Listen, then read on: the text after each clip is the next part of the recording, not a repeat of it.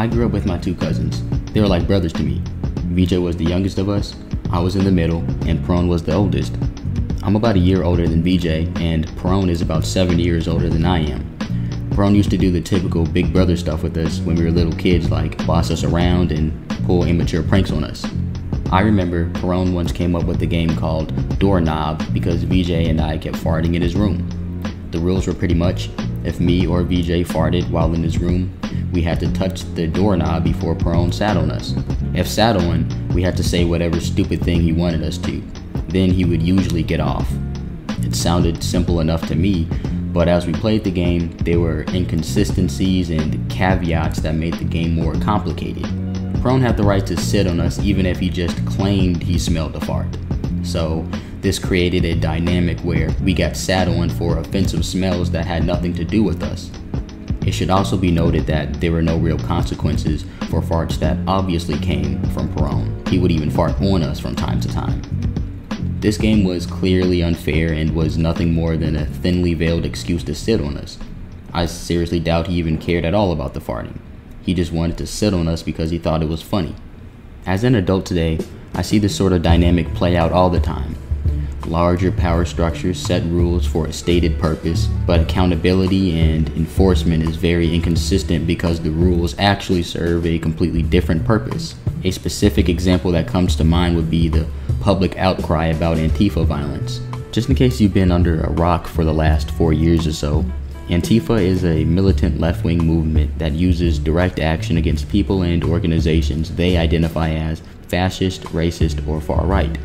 Antifa uses non-violent forms of direct action like obstruction and violent forms of direct action like vandalism, petty theft, and assaulting people with milkshakes.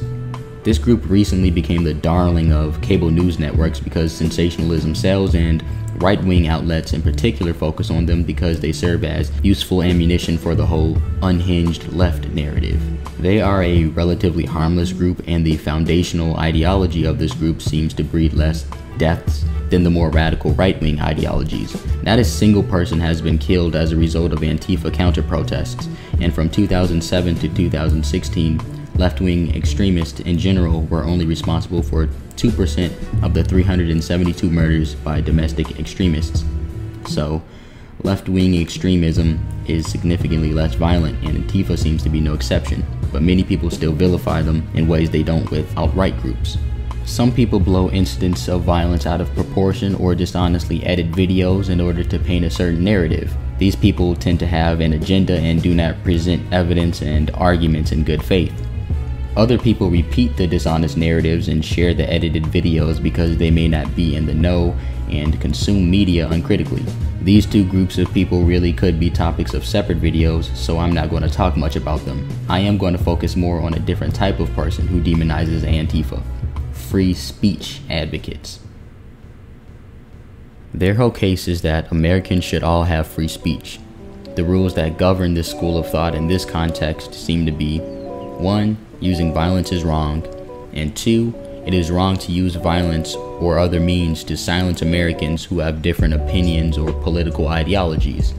The first part sounds reasonable, but a huge red flag here is that there is a lot of cultural overlap with free speech warriors and Second Amendment military fetish conservative types.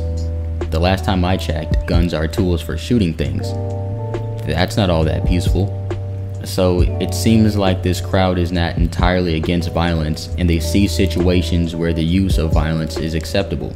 I highly doubt they would be so adamant about the whole Second Amendment thing if they saw whatever situations that may call for using a gun as unjustified or wrong. This crowd also tends to be the first people to play defense attorney for cops who murder unarmed black men, so they definitely aren't against violence. They just moralize violence they don't feel as if they benefit from, or if they can't relate to the motivation of the violence.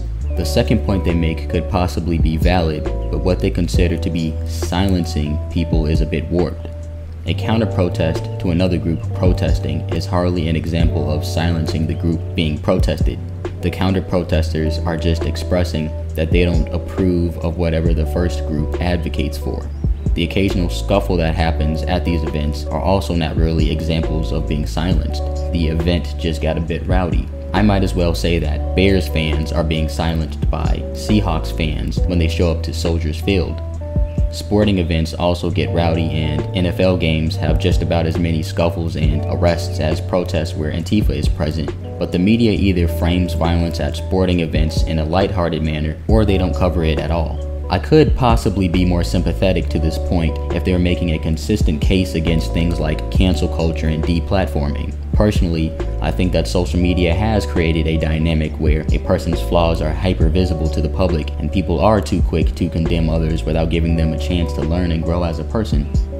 Free speech advocates rarely approach this topic from this perspective though, and only seem to care when certain types of people are deplatformed.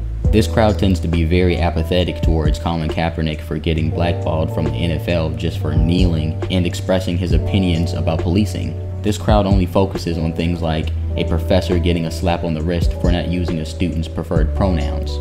This crowd only seems to be concerned with free speech they can relate to.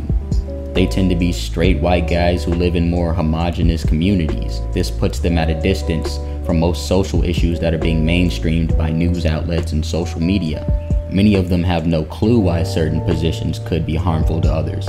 So from their perspective, they see everything that's going on and say to themselves, what's the big deal?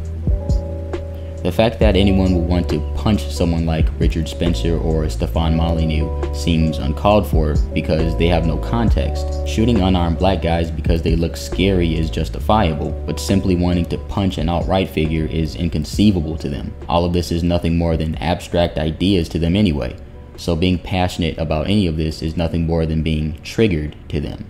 For the record, I'm not at all saying that people should go out and beat some ass in the name of whatever cause they feel justifies it.